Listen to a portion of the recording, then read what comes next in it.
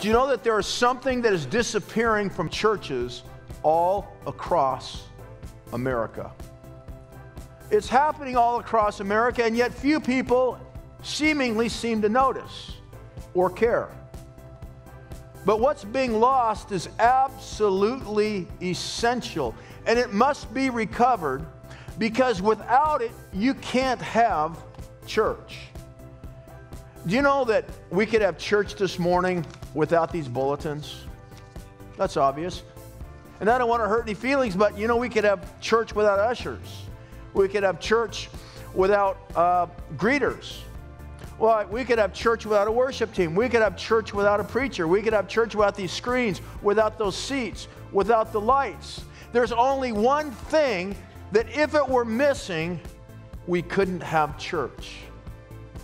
Do you know what that is? It's right behind me. It's the cross. Because if there was no cross, there would be no gospel. If there was no cross, there would be no forgiveness. There would be no Savior. And yet, the cross is disappearing from churches all across America, from the outside of the building, but particularly it's disappearing from the stages. But what was even more alarming was that the message of the cross was missing from so many of the sermons. The life you want to live is beyond your power. The person that you really want to be, it's beyond your own ability.